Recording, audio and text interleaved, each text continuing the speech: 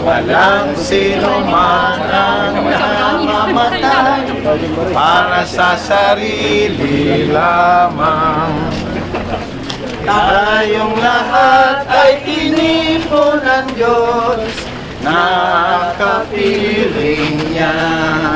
Since taking office this June, President Duterte has decisively waged an anti-drug campaign with an irresistible force, adhering to the high faith and loyalty to uphold the independence of the Philippines.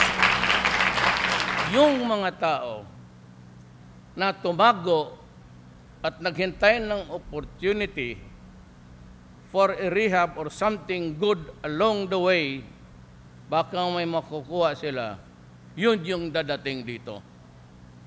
Those who choose to fight it out, made a stand, they are there in the memorials and cemetery. I am sorry for them. Let me warn you.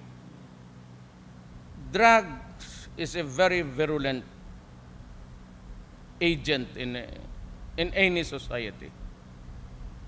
The campaign against drug will continue to the last day of my term. I will not stop until the last drug pusher is out of the street and the last drug lord or king killed.